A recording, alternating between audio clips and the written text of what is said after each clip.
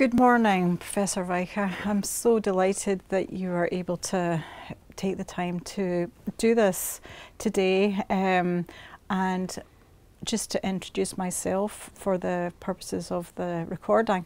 So my name is Renée Bleau. I'm at Glasgow University and I was serving on the Division of Occupational Psychology Conference Organising Committee, and we were very excited, the Division of Occupational Psychology Scotland, to invite you along to do a special talk on after the referendum at our annual conference earlier this year in January in Glasgow, but unfortunately the Scottish weather got the better of us. So very delighted to have this opportunity to have this discussion this morning. Yes, well, it was a dramatic weekend.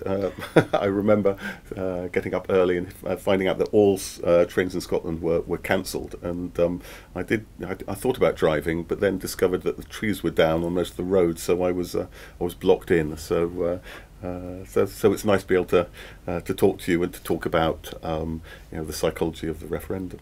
Great. Okay, well, so thanks for that. And yes, I can remember getting the email from you and I actually couldn't believe it.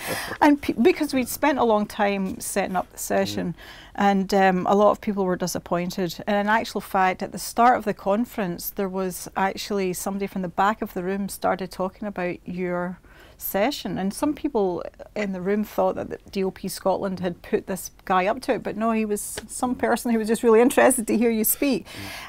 So we decided between us that it would be a good idea to have this recording. We've been very grateful to Brian to do this recording in St Andrews.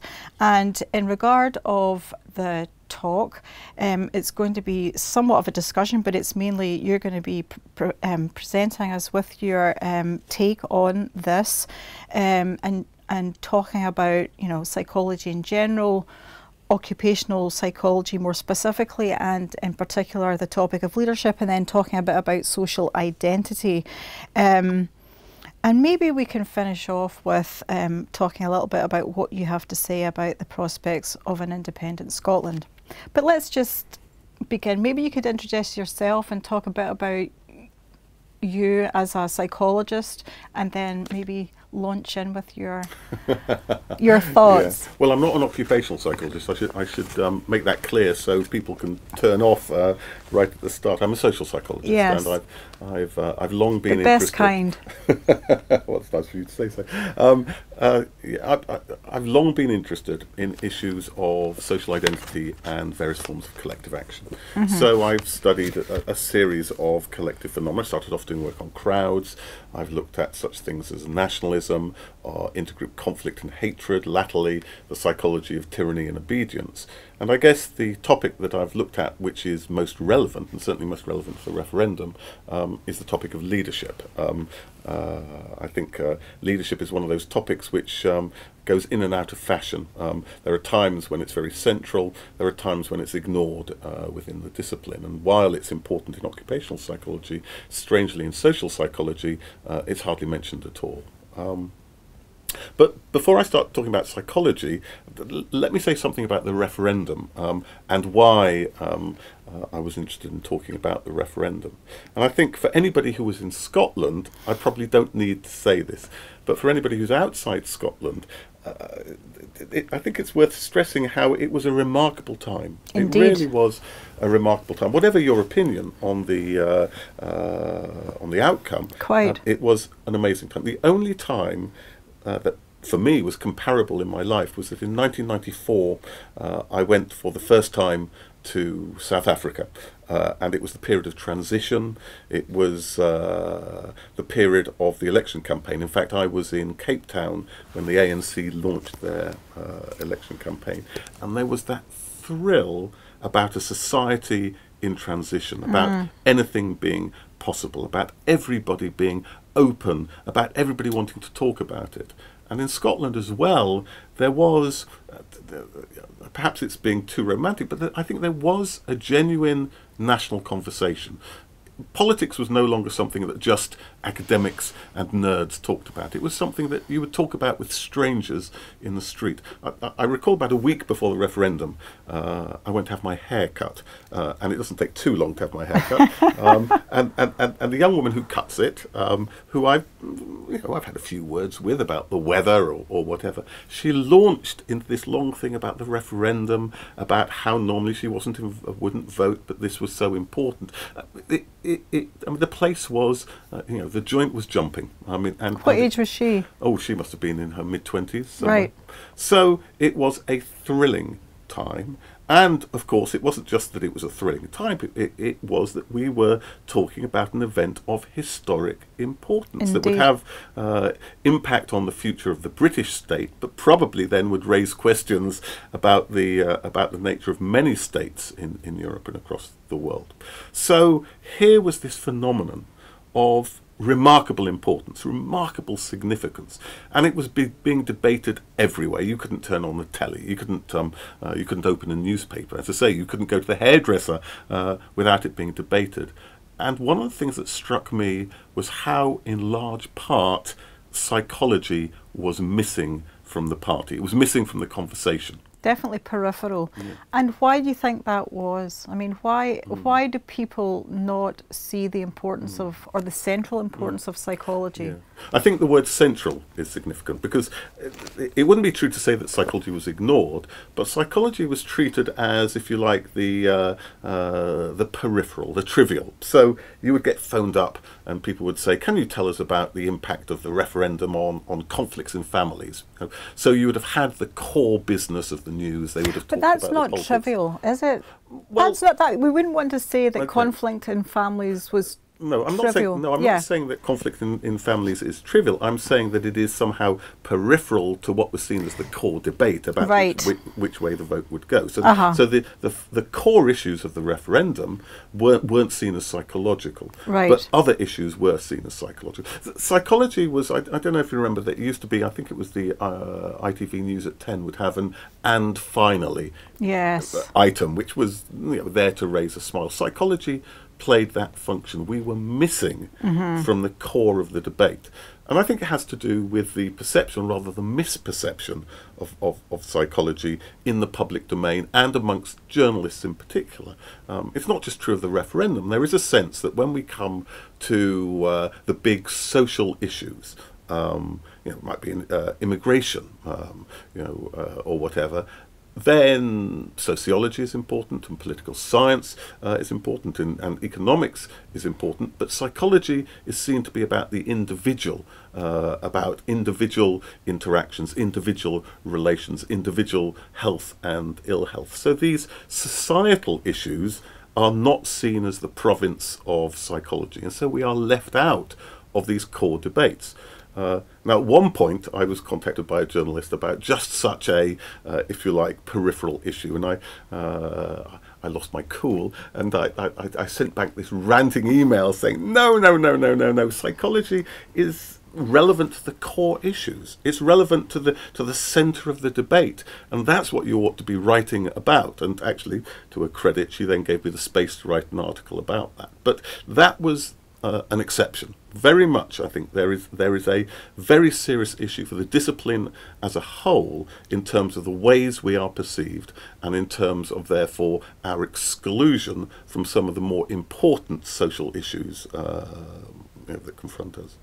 And here we are now at this point in history. It's after the referendum. It's several months after, and things have moved on quite substantially. I'm interested to hear your thoughts with regard to the particular subject of leadership. How do you think this played? Okay. Well, I think leadership is central, but let me come at it, if I may, obliquely. Okay. Because in many ways, the referendum was a classic example of decision-making under uncertainty. People had to cast their ballot without fully knowing what the consequences were. Partly, of course, because we can't predict the future, but partly because what the vote would do would be to initiate a set of negotiations about such things as what would happen to the national debt, what would happen to the currency. One couldn't know until after those negotiations exactly what was on the table. So when we were voting, we couldn't be certain about what the outcome would be. Okay. Now, some of the best known work on decision making by Kahneman makes the point that the way in which you frame risk is central to the judgments and the decisions we make. Of course. So, for instance, Kahneman argues we are loss averse. We don't want to lose. So if you frame risk in terms of a probable loss but a possible gain, in other words, risk this loss on the off chance you might do well, then people being loss averse won't buy that. Okay.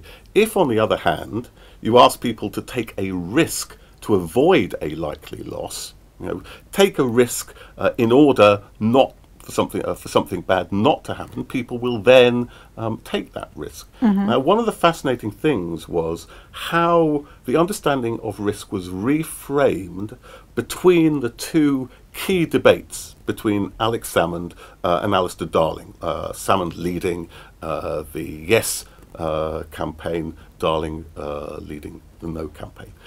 In the first one, Darling was seen to have come out better because Darling managed to frame things in terms of, look, we don't know about the long term might be okay, but in the short term there are bound to be problems. You don't even know what currency you're going to have. So he framed it as a certain short-term loss and the possibility of a long-term gain. Right? Now, once it was framed that way, the no campaign and Darling came out on top. By the second debate, Salmond reframed things. What Salmond managed to do was to say, look, in the short term, if we don't vote for independence, there are likely to be losses. There are losses in terms of austerity. There are losses in terms of the threat to the NHS. Yes. And then he was arguing that in order to avoid these certain losses, it is worth taking the risk of independence, okay? And having reframed the way we looked at risk, actually Salmond was seen to have done relatively well, and that was the beginning of the upswing which made the vote eventually so close. Now, the point then is, on the one hand, of course, we can use our psychological understandings of the framing of risk to get at the core issue of decision-making under uncertainty. But the second point, of course, is that the framing of risk isn't just something that happens. It's not something that occurs by individuals somehow contemplating the world on their own. It comes about through leadership. That what is happening is we are being offered differing understandings of the world, different framings of the world, and the way in which we orient to those differing voices, those differing leadership sources, is critical to the outcomes. And so I would argue that actually, in general terms, when we look at psychological processes, the dimension of leadership, the way in which leaders make sense of the world, the way in which they offer us particular ways of looking at the world, is always a critical dimension of how we see things and how we behave. Yes, now that's all making sense, and you're drawing on cognitive psychology, but so the thing that I want to ask you about is in terms of leadership, in what sense do these political leaders lead the people? I mean, we think of these leaders as being somehow removed from people as they go about their general lives, and these leaders perform leadership roles to their own parties and so on. So was there something going on there Well, I certainly, that influenced how people voted in the end? Well, the way we look at leadership is that we see leadership as a social relationship of leaders to followers, but within a particular social group. So our focus is very much one which says, let's look at the broader context of groups, and then let's look at the leader-follower relationship within that. Now, if you look at the history of research on leadership, in a way you can see it as a widening focus. For a long time, and still today, there is a view that leadership is just about the leader. Leadership is about particular individuals who have the right stuff. And for many, many years, there have been studies trying to find what that right stuff is. Is it intelligence? Is it charisma, whatever charisma personality. might be? Yeah. And on the whole, that work has not been desperately successful. That it is hard to find a single quality which marks out the leader from the non-leader across all contexts. And so then the focus was somewhat widened. It was about leaders and followers, and we talked about either transactions, in other words, a leader is somebody who gives the followers what they want, or we talked about transformational leadership, but that took us back to qualities of charisma. We argue that to resolve those dilemmas of the relationship between the leader and the follower, you have got to look at this relationship within a group context. And that starts from a very simple observation, which I think is amply illustrated within the referendum. And that is, a leader is never just a leader. They're always a leader of some social group. They're leader of a party. They're leader of a nation. They're leader of a religion, and so on. And how you relate to them is a function of whether you're a member of that group or not. So, for instance, for many people within Scotland, Alex Salmond might have been seen as a Scottish leader and seen in group terms and seen quite positively.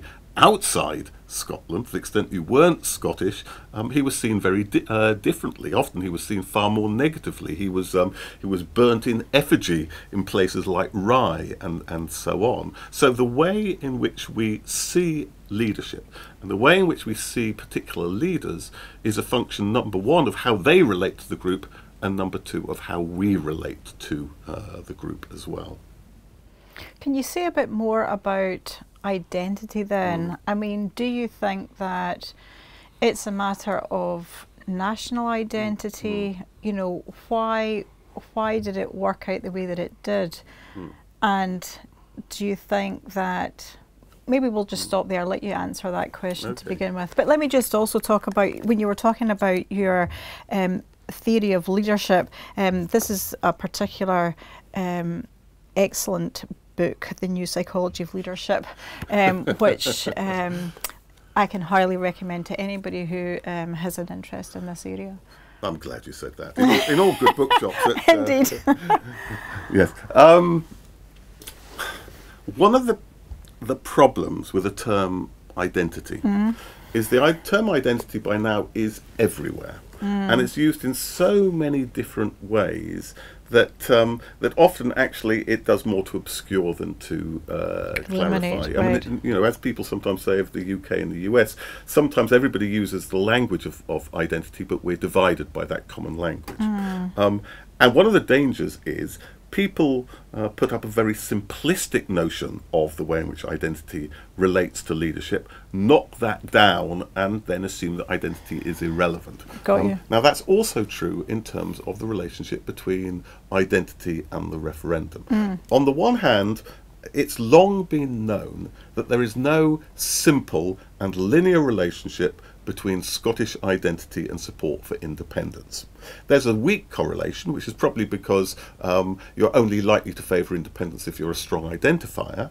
But on the other hand, you can strongly identify with Scotland and think it's in the best interests of Scotland to remain part of Britain. Right.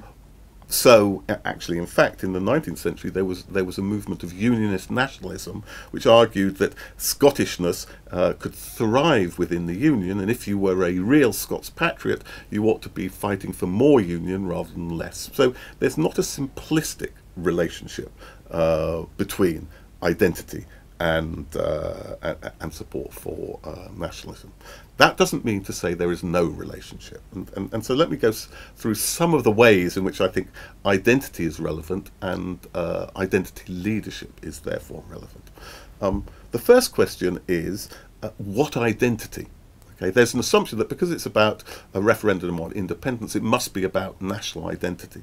But if you look at the results, what made the results so close was not so much the campaign that was on in the media, in the public view of the SNP leading the Yes campaign.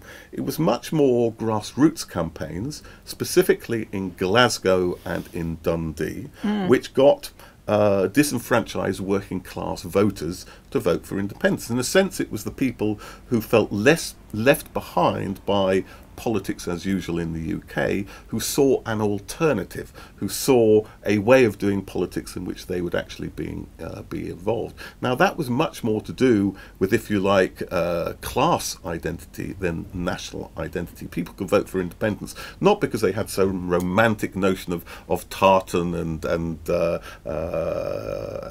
Scottishness, but much more because they saw a way of ordinary working class people being involved in the political domain. So when we're talking about identity, first of all, let's not just talk about Scottish identity. Secondly, if we're talking about identity, identity is not just relevant in a sense to what you're trying to achieve, but who you listen to. And this comes back to an issue of leadership. Social identity approaches, when they look at social influence, argue that what we are trying to do is to act in terms of the norms and the values which characterize our group. But who is able to inform us and to tell us what forms of actions are appropriate, are normative for us? And most likely there are going to be people who are going to be in-group members. In other words, a leader, and one of the first things a leader has to do is to characterize themselves as one of us. Okay, somebody who shares our values, who understands our values, who has the same priorities as us, however skilled they are. If they are using their skills in the wrong direction, they're not going to be a particularly appropriate leader. So as I say, leadership depends on upon being seen as one of us. And we saw many examples of that in the referendum. Indeed, one of the strong motifs of the Yes campaign was the notion that the Yes campaign was Team Scotland, whereas the No campaign was Team Westminster. Okay, that they were of us. And that was also critical to the issue of trust. One of the big issues in the campaign was about information, that people making claim and counterclaim and counterclaim, and who could you believe? Who could you believe? Who could you trust? Now, we know there's plenty of evidence to show it, that trust is very much vested in people who are seen as in-group. We are more likely to trust those who are seen as one of us. So putting those things together, we see a process whereby influence depends upon being seen as one of us, of being trusted, of one's information being seen as more valid, and therefore being able to manage the uncertainties of the campaign more effectively. Sometimes that took, I think, slightly more disturbing aspects, because the danger is that if the Yes campaign posed itself as Team Scotland, one implication could be that anybody who wasn't a Yes campaigner, was not truly Scottish, was at worst seen as a traitor. And I don't want to overstate this, I think it would be wrong to overstate this, but I think there were some elements of that. And there was one moment in the second debate I found particularly problematic, and that was when Alex Salmond turned to Darling and said, I notice you stress your Scottishness several times. Now, Salmond went on to say, I don't doubt your Scottishness, but why would he have noted that Darling was stressing it unless he was implying that Darling's Scottishness was in question and therefore he had to protest it in particular ways. I mean, it was a way, I think, of signalling that Darling, not because of his background, not because of anything else, but because of the position he took, was not truly one of us. So there are dangers in these things. So do you think Alex Salmond was wrong to draw that? Yes. Right. Because it made him come across as being unfair, or? No. I think if you make a criterion of inclusion in the nation, taking a particular political point of view, if you say that you are only truly Scottish if you support this point of view, then I do think that it, first of all, it escalates the tension in the debate. I don't think it's helpful in the debate. And secondly, it makes it more difficult to achieve cohesion after the debate. So I think that was an unhelpful aspect of the debate. I don't want to overstate it, because I would also make the point that actually we had this national conversation about the future of the nation, which had the prospect of changing the nature of the state without any violence. People, got outraged when some eggs were thrown at a politician. Now, no eggs should be thrown at politicians, so I'm not supporting that. But I would say that we kind of live in a blessed country where the worst violence we have in debating the very future of our nation is an egg or two. Comparatively, this was a very civilized debate. So I think we need to get things in balance. But at the same time, I think we need to be aware of some of the dangers of using identities in particular ways, and to argue that one has to take particular positions to be included in the nation. Okay, and so do you think Salmond was right to resign in terms of, psychologically his leadership role had come to an end? Was that a surprise to you? I remember Voltaire once said, if you see a Swiss banker jump out of a window, follow him, there's bound to be money in it. Now Salmond is one of the cleverest politicians in the UK. You don't have to like him, you don't have to love him, but he is an immensely accomplished politician. And when Salmond resigned, I guess the question in my head was, okay, what's in it for him? And I think that's become clear since that as the leader of the SNP group in Westminster, and with the prospect of a general election where the SNP holds the balance of power, in a sense, Salmond was going off perhaps to get ministerial office at the UK level, or if not to get ministerial office, at least to be a kingmaker in that context. So no, I think Alex Salmond is an immensely accomplished political beast, and I don't think this was an act of resigning from politics. It was an act of resigning from a particular position in the SNP. So coming back to our focus on psychology and leadership and identity, what claim are you making? Are you making the claim that psychology can help us understand what's going on? Or are you saying that psychology, if people paid more attention to psychology as a discipline, it might help them in achieving influence and impact in the world? I'm making a claim both outwardly and inwardly. Okay. To psychology, I'm making the argument that we, number one, need to take leadership far more seriously. Our vision of human understanding often is that of individuals sitting in isolation and in silence, contemplating the world and making their minds up about the world. I think that's an entirely unrealistic view of the world. It's a view of what we do to people in laboratories in controlled studies, but actually in the real world we live in a cacophonous world of multiple voices. And actually I think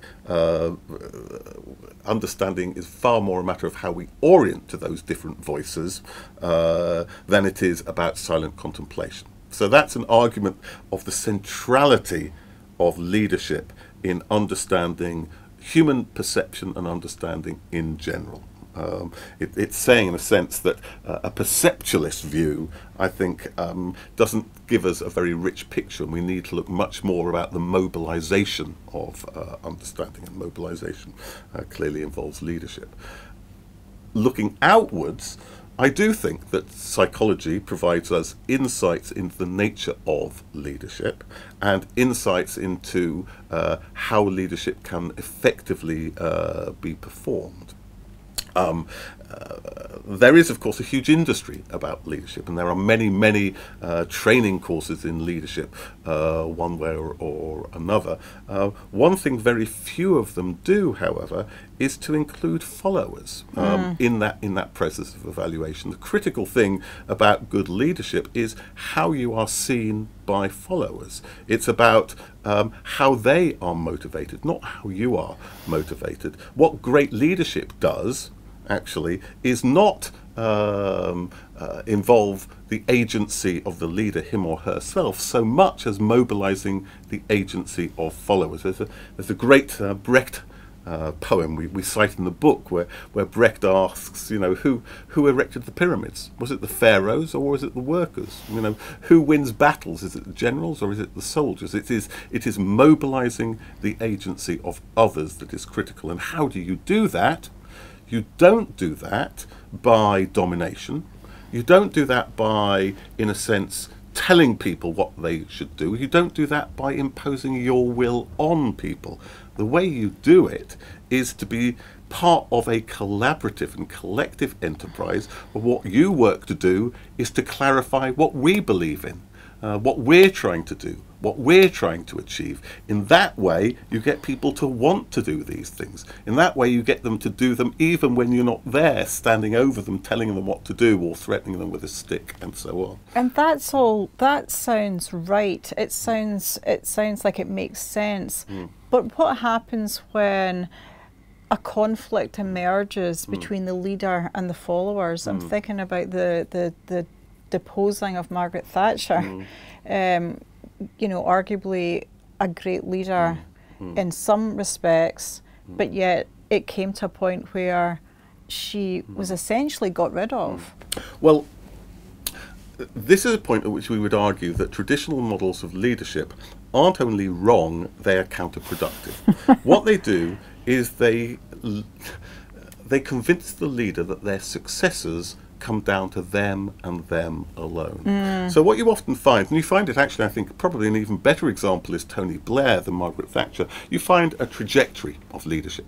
At the early stage, people understand that their success and their influence comes from followers. They listen to followers. Yes. They listen to what they have to say. They are able to represent a popular view. So Blair's touch in 1997, say around the death of Diana, was a superb touch. He was seen to speak for us far more than, say, the monarchy. Yes. But the danger is that the more successful you are led to believe it's because you are brilliant, and then you are led to believe that actually you don't need to listen to anybody else because you know better, and gradually you become isolated, and gradually you speak for yourself, and gradually you ignore others, and therefore hubris destroys you. And I think that trajectory, as I say, is very clear in the case of Blair as well as Thatcher, and it makes the point that an effective leader is only an effective leader to the extent that they are seen to speak for us.